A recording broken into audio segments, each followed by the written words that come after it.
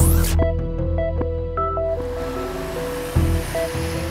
an effort to fight back as incidents of crime and public safety concerns grew, Ipswich Council installed over 200 cameras to watch this major regional city 24/7.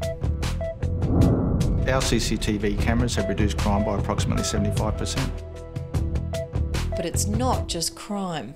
CCTV also helps authorities deal with another problem.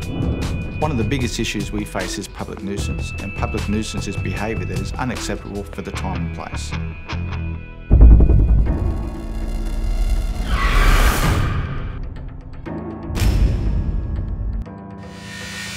While many offences such as public indecency or drunkenness are minor, others are more serious.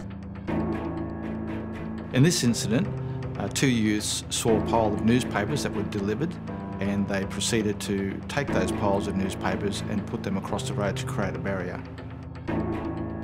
This is an act of stupidity. The potential outcome for a vehicle travelling at that hour of the morning with low visibility could have been horrendous. Operators quickly identified what was occurring and sent the live image straight to the police. These youths were caught by police and dealt with appropriately. Another serious incident caught on CCTV in Ipswich involved a police officer. This location is one of our busy taxi ranks in the CBD area. Police responded to a report of domestic violence at a nearby mall involving a man and a woman. The woman then started to assault the police officer. The female with the beige jumper is seen striking at the police officer who's trying to restrain her and calm her down.